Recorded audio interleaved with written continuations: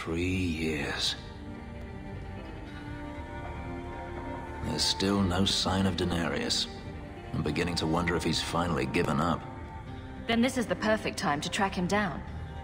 I'm not so certain. Tell me, what do you do when you stop running? Do you really not know?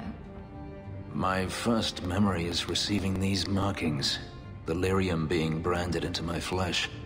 The agony wiped away everything. Whatever life I had before I became a slave, it's lost.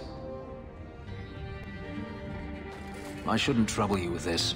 My problems are not yours. I might be able to help with your problems. Or give you a few more. More problems than you normally do, I assume. You're a beautiful woman, Hawk. Is there no one else who has your attention? I didn't quite catch that first part. I don't need to repeat the obvious, I'm certain. I'm an escaped slave and an elf living in a borrowed mansion.